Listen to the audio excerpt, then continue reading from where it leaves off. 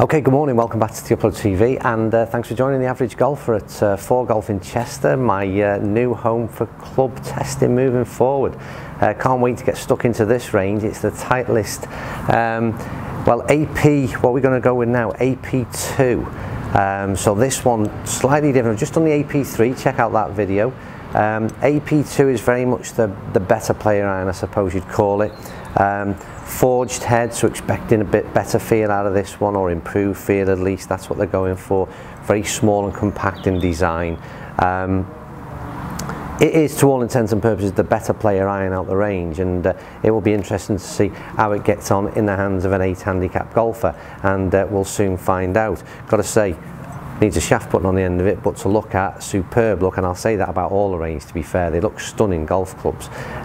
Question is, can the average golfer perform and get some decent numbers out of this AP2? We'll soon find out.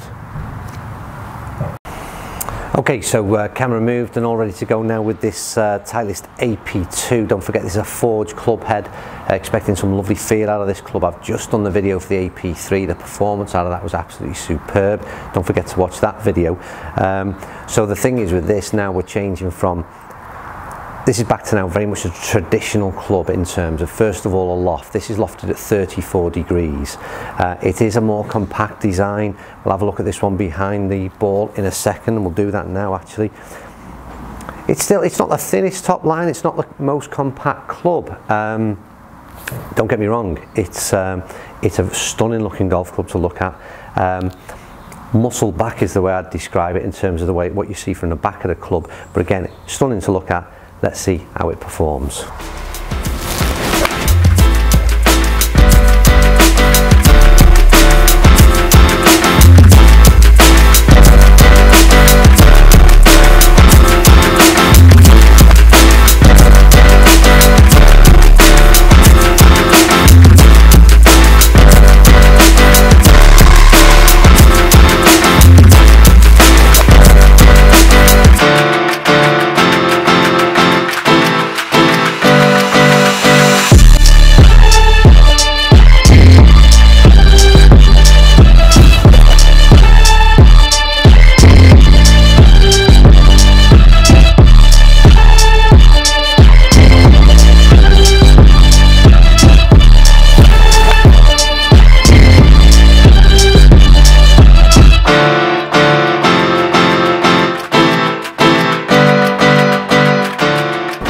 So that's golf balls hit with this AP2, and once again we'll go straight into the figures as I see them, and I'll give you my personal opinion from the strikes that I hit.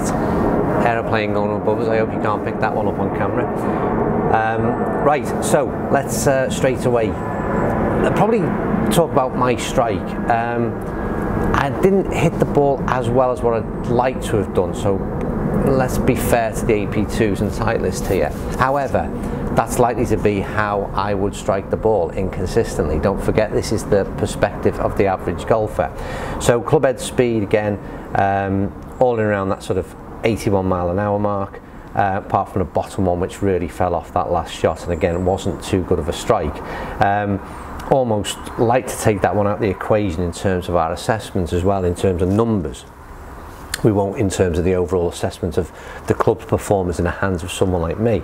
But for this, like I said, the one interesting factor was we got 154 to 171 in this dispersion difference between my shortest and longest shot. Very much, like I said, inconsistent strike, but it was something that I noticed in this club. I struggled to find the middle. And to get a consistent performance out of it. I don't mind it in smaller, more compact clubs, and to be fair, like I said, I'd recently reviewed the MP18 and really liked it, and seemed to, it seems still plenty forgiving. I didn't quite find that to be the case in this AP2. Probably needs a better ball striker is my assessment on how I felt, than me, that is.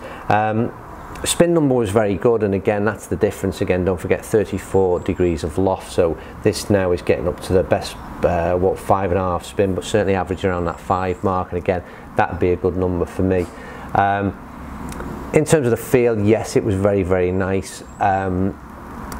and the looks okay, yeah, we're good, but like I said, for me, there's a massive compromise in overall performance for someone at my level. So this 154 to 171 carry distance, when you compare that to, like I said, the AP3 for example, for someone at my level, you would ask yourself, why would you bother considering this AP2 when the AP3 offers so much more? And I know this isn't a head-to-head video we're doing, but I'm just trying to give you my perspective on this AP2. Stunning golf club, probably, like I said, needs to be in the hands of someone better than me, and looking for something different out of an iron than I would necessarily be as an average golfer. That said, stunning looking. I'm sure in the right hands this will be a good performer, but that's my assessment for you anyway. Right, thanks for watching. One more to go this morning at least. I'm going to do reaching over AP everything, I can't remember them all, but AP1 is next on the list. That's the ultimate game improver iron, as they say, so we'll see if that can improve the average golfer. Anyway, thanks for watching. Thumbs up, comments down below as ever, and thank you for watching.